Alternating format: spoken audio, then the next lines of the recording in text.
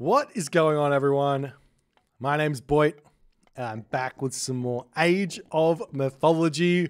The Titans action spawning in the left side of the map in the red color, playing as Oranos. His name is Skady. His opponent today, in the blue color, also playing as Oranos. His name is Nullus. The map is Blue Lagoon. And it's game number 3 of this best of 3 for the Champions League semi-finals. I'm just running the prediction for the chat right now as we're good to go.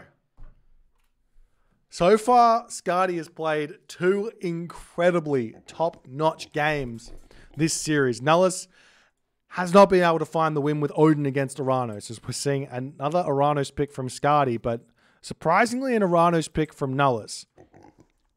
This is surprising for several reasons. Like, I'm pretty sure Nullus really likes his Hades against Oranos, but he might not feel safe picking Hades now that Skady has just absolutely broken Nullus's kind of, how you say it, he hasn't broken Nullus's mental, so to speak, with that Poseidon game, but he would have shattered the theory behind what Nullus is doing. And the reason why Nullus has been winning so hard, so well, has been what I've just noticed, and I've just noticed in that last game. Economic greed is Nullus's #1 game plan in these games. And he's obviously learned it from Chemo a while back, and he's applied it to the Hades, and he's applied it to the Odin. It's economic greed, and that's how he's going for the wins.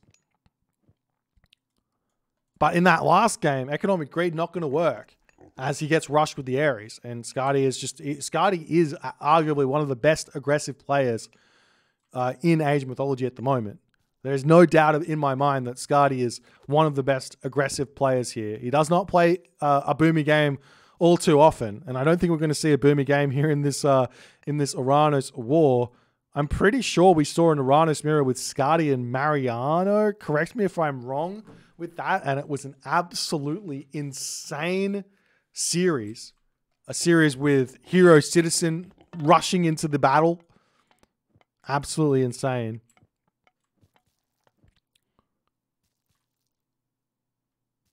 And we'll see how it's going to go. But Nullus here, I haven't seen his Oranos all too much. I'm not going to lie.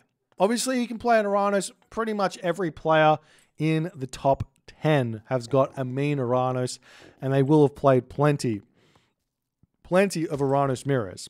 As we see Skady hitting Prometheus and Nullus also hitting Prometheus here. As no delay in that advance time. No problems here on a map like Blue Lagoon with 3 giraffes. I believe both players had 3 giraffes here. Or maybe it was, yeah, I think both players had 3 giraffes. So no problems getting to the second age. The question is going to be, will Nullus continue with his economic greed here? And hand axe is coming through for Nullus.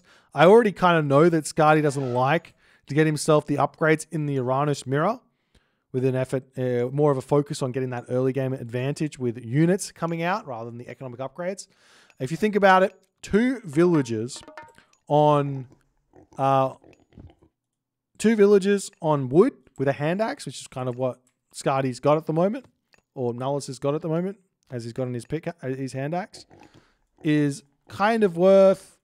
You kind of now have got 2.2 villages on wood, which doesn't end up being a huge amount of resources to be put behind. It takes a while for that hand axe to pay itself off in wood.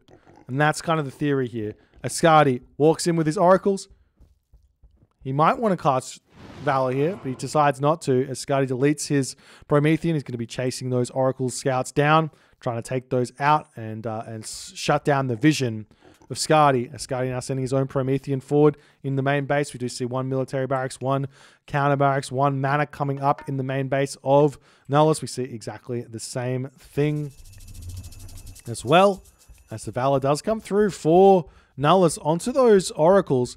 For me, I like this, but I know that a lot of Oranos players, they're not so much of a fan of this one. The reason I like this is because you get yourself an extra 3 military units, which you wouldn't normally have.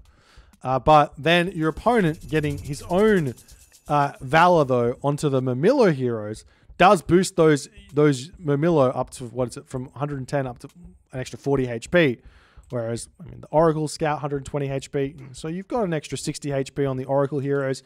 And the extra damage that comes through on the Murmillo, you get an extra 1.6 damage versus the Oracle heroes, which is 7.2. So all in all, the stats say that Oracle heroes being valid here, the free Oracle heroes, mind you, not making an Oracle hero, but the free Oracle heroes are the most valuable thing to valor here. That's what it says on paper, mathematically. But in practice, is that actually what ends up happening? Seeing as they're a bit slower and maybe a little bit more clunky. We'll have to wait and see who's going to be winning here. But at this point, Skady, 59 population of 64 population. He's got the population lead because he hasn't gotten himself any economic upgrades just yet. Meanwhile, Pickaxe is coming through for Nullus. So Nullus is like, yeah, I can just spend my resources, get myself my upgrades, try and find an economic edge here. Playing defensively is always going to be the game plan. As Skady, he's got himself out already. A couple of those Prometheans as he can push forward, get some good damage done onto this position as the hero Oracle, not hero Oracle, but the hero Villager going to pop in and out of this location trying to get in there as we do see a shockwave coming through. Will Skady just retreat away? It looks like he will. Skady, he's done this before. He doesn't like trading shockwave for shockwave. He'd rather take the damage, pull away, and try and get more of a value shockwave a little bit later when it matters a little bit more. As now the Citizen can just move off of that hunt. Skady had no real reason fighting there anymore. And Nullus just found himself a slight advantage as another Valor coming down. The Citizen's coming through here.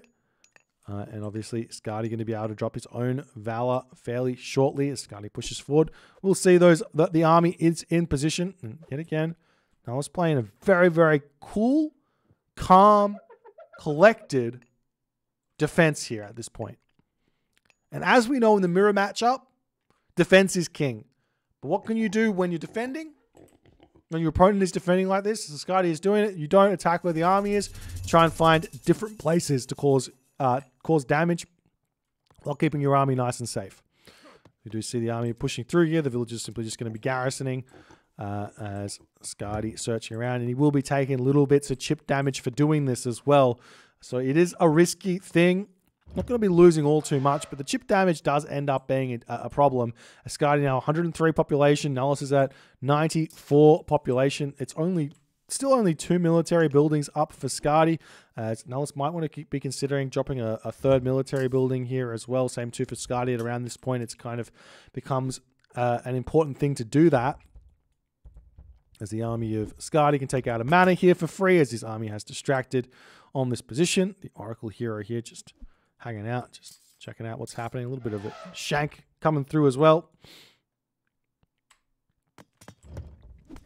As we do indeed see that mana going down. And Skady got to be very careful with his Caraballister as Nullus simply just running straight onto it as we do indeed see the shockwave coming down to keep that one alive. A couple of units going to be falling here as Nullus runs straight through the firing squad of Skady's army with that shockwave coming in. But after all is said and done, Nullus not going to be too unhappy with that shockwave usage because now he's going to have the next available shockwave to have an advantage in the next fight. So we do see Skady searching forward, trying to find some sort of an advantage here in this position as Nullus in the defensive position gets that shot off, does snipe one Murmillo before retreating away. The second town center, though, is already coming through here for Skady. How is that possible with Nullus getting the economic upgrades first? I don't know. It's 13 villages apiece. Nullus doesn't have any gold in the bank at the moment. Skady's villages are just working incredibly fast. He's also throwing farms down as well. No farms up yet for Nullus. I don't know how he's afforded everything. Obviously, the kill loss here for Skady has gone very, very well. Very, very much in favor of Skady here thus far. That's how he's managed to construct that sort of a lead. It must be. Nullus has also got the citizen lead here as well. As you do see a couple of units getting picked off. Skady retreats back. Promethean offspring coming through. Gonna get sniped down here if it stays too long, it seems. As the army over here still distracting. Promethean Spring getting taken out. Skady now 2 town centers. And Nullus is going to have to figure out how to continue here because Skady, he's going to have more population. He's going to start getting more income. But he does have to pay for the town center. That's the big one. And it looks like Nullus here, he might be deciding, instead of getting the town center, to try and get heroic age. And there is a world where fast second town center versus 1 town center heroic kind of goes to the wayside of the heroic age user because you get the dryads. That covers the population deficiency you've got. We do see the raid coming through here as the citizen get pulled back, but the units are already in a defensive position. Skady still pushing forward here as well. The Promethean able to push in and take out those Kara Ballista here. If Nullus wants to, he can kind of speed walk those units away. It's always kind of a way to keep your Kara Ballista nice and safe, as Nullus has created a nice choke point. Nullus's food is skyrocketed at the moment, but he does need to move out onto a second gold mine here if he wants to get to the heroic age. Meanwhile, Skady at this point, he still doesn't even have himself plow. And he's throwing farms down. He's throwing farms down. He doesn't even have plow. I think there's Hunt still over here as well. As the army's still pushing forward, trying to take down Kara Ballista and everything else under this position is Nullus. I mean, he's defending it fine. He's still sitting at full population. Skady trying to create a fight here out of nothing. As the Mamilla is still distracting each other up on the top side there. And now Skady has to pull back. Let up the pressure. As it looks like Nullus has held on. Villager differential now in the favor of Skady. As Nullus drops his second town center in the main base. Nullus still hasn't dropped farms here. He's got a ton of villagers on gold. He's going to be able to go to that next age really, really soon. He does have an armor in his main base. Yes, he does. So second town center on the way. Heroic age on the way. Skady a long way from having the food to get to the next age. He also needs to rebuild his population back up to 130 here. He does find himself a little bit of Hunt on this position, but not much left. There's also the Hunt over here that he can grab. Skady, with all the pressure he's put on, deciding not to get his Hunt is an interesting decision. Obviously, he's just playing the safety game. He doesn't want his villagers to be able to be raided like he is raiding Nullus here. And he just causes a little bit of a delay there. Thea getting closer and closer to be coming through as Skady pushes through. The town center is almost up here as Skady hasn't really paid attention to that. Military barracks are coming through. As that means Arcus, that means Contarius can get built out of them very, very shortly here.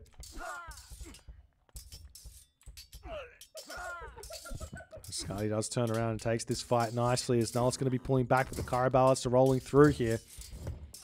Skady does snipe down one hero, Mamilla, and then simply retreats away. He is controlling his army very, very nicely here in this game. Nullus pulls back underneath this gold mine. We do see a big shockwave coming through as Thea does pop up. There's the Stymphalian bird up as well.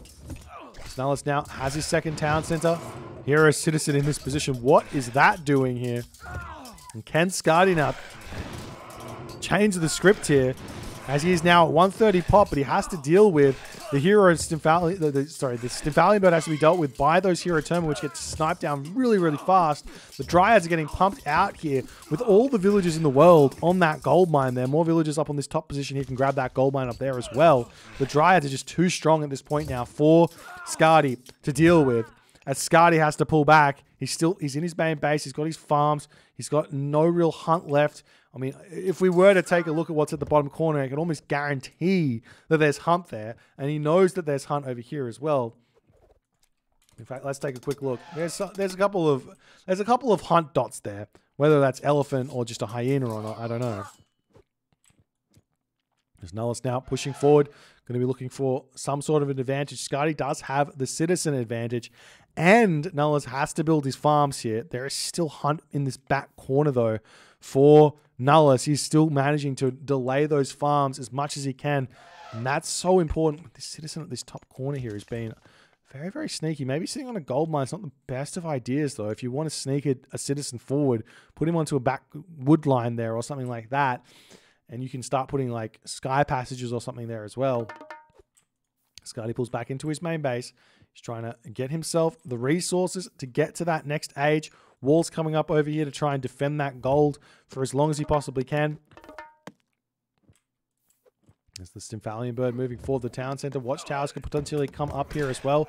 Nullus doesn't care about this. He's got the Dryads. They're so strong at this point in the game.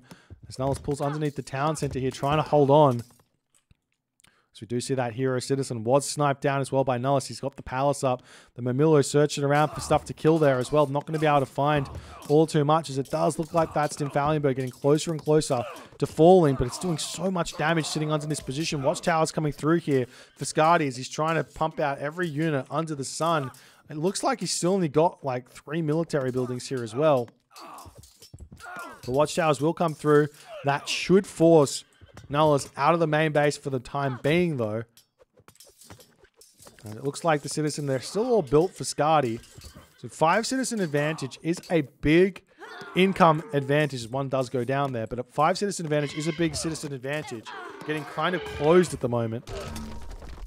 Skady says he simply just cannot continue here in this game, as Nullus with the much more, I don't know how to put this, but a calculated approach to the Oranos mirror, the vital importance of the heroic age in this matchup, I don't think can be understated here. And I think Nullus has just shown that. Grabbing this early second town center in this matchup, and we have seen other Oranos mirrors where Oranos players haven't gone for that early second town center, instead favoring the heroic age and then getting the town center, saying, well, it's better to get the Dryads and the Stymphalian Birds out than getting the town center up, because you just can't hold if you get stuck in the classical age, which is what we saw here from Skady. However, I think if Skady didn't throw these farms down, he would have gotten to the heroic age and been in a better position here. But because he put these farms down and he didn't try and get himself this hunt here, this hunt over here, he found himself in a bit of a difficult position. Anyways, well played by Nullus. Gets 1 game back. It is game point for Skady going into game number 4 still. So Nullus, he's got to scramble his way back in. Can he complete the reverse, or can he get to the reverse sweep opportunity? We'll have to wait and see. If you guys are enjoying this, please consider hitting the follow on the Twitch. If you're on the YouTube, hit that subscribe button, and I'll see you guys in the next game.